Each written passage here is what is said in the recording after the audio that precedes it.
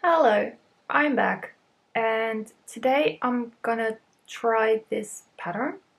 Okay, there's a bit of explanation on this.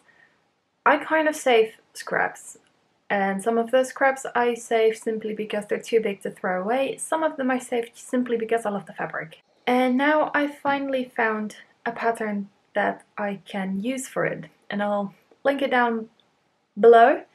But it is Petit Bout slippers pattern, and I hope I will have enough to make a few. Okay, this is my big ass messy table right now. This is the pattern. I need to cut it out, paste it together, and then like probably trace some of the sizes. I'm gonna start with one for myself. I've got some, what is it, calico there to make a twill. This is my old 40s evening dress twill. Don't know if that video goes up before this one or after this one. It's not finished, so probably go after, but that's the twill. And then I've got that fabric, which is literally from the dress I'm wearing. That fabric, which you've seen by now because that comes from the blue dress that I made from the same pattern as that one. I've got that, which is a fabric I used to make that out of. This is some fluffy, like, what is this? This is batting. I believe this is bamboo batting. I might put this in between. I've got this, which is one big fluffy mess, and I hate it because it sheds everywhere, but it's gonna make it very, very cozy.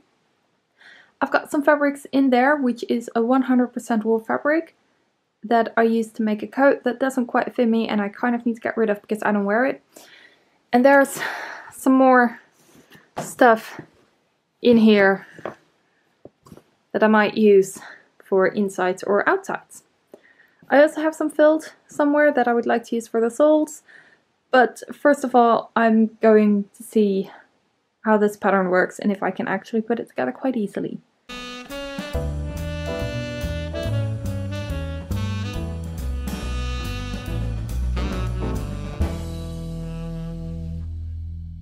I do like using, as they're called, indie patterns because you get like a lot more of unique things. One of the downsides to it is that there are often little small mistakes in the pattern itself in which it does not line up, but it lines up really nicely here. So I find that weird. But you know, we're gonna work around it and we're gonna do our best. I always trace my patterns because I'd like to keep the other sizes available to myself. So I might cut out the largest size and then trace everything else.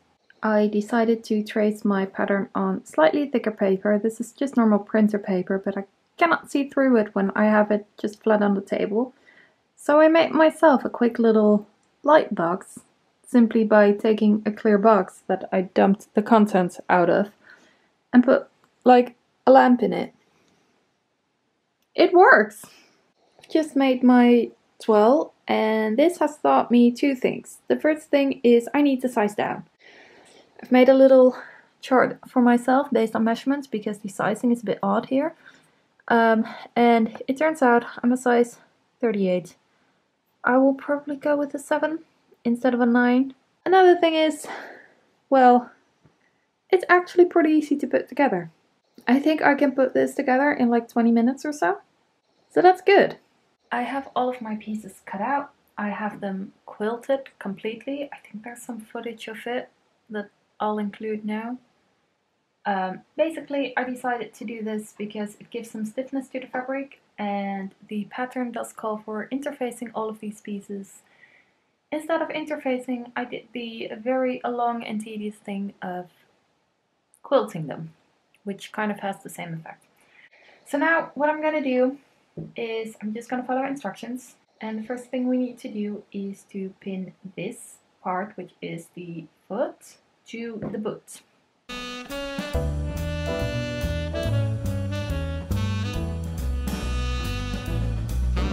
So now that that's pinned, I'm going to sew this down with a 1/4 inch allowance. It is kind of annoying that it is in inches because a 1/4 inch cannot be directly translated to centimeters, like 3/8 of an inch, which is a centimeter basically. However, my sewing machine foot, like from the needle to the outside, is a 1/4 inch, so I got lucky with that.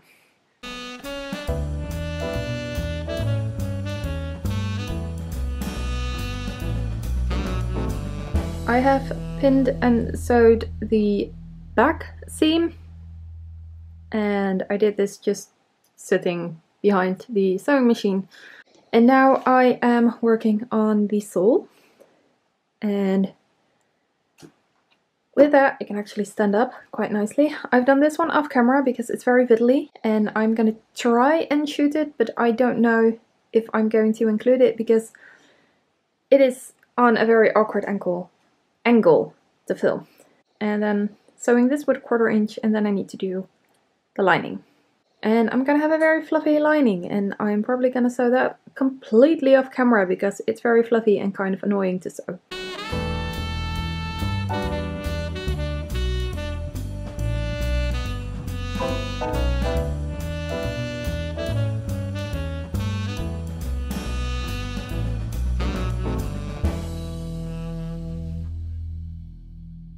I've been out for a little bit, I've had dinner, and I also made these. They're made the exact same way as those, only without the quilting and with an extra layer of felt in between just to create a little bit more cushion. However, I'm gonna continue with these. What I need to do is I need to put these together like that one, and then I'm gonna turn that one right side out. I'm gonna keep it like that. What I will probably do before this is fold this over and top stitch it down, and then do that, and then I will slip stitch this inside kind of below it, just to create a nice little finish.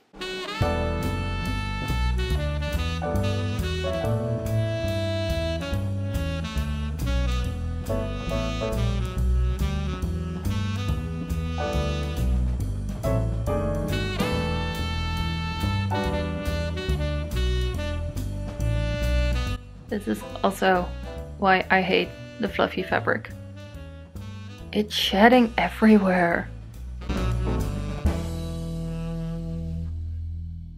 Now that's stuck.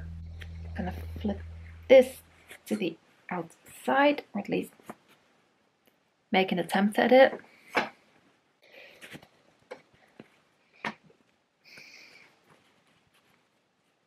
And there we have our slipper. You see it? It's still rippling right there. That's the quilt I'm doing. But I'm gonna try my best. Line this one up here. Pin it like that, and then hand stitch that down. And I'll have myself a very nice, comfy slipper for the winter. Which it's gonna be great, but probably too warm for now, so I'm gonna make myself another pair, probably tomorrow, out of a different fabric, and not with this fluffy lining. And probably also not quilted.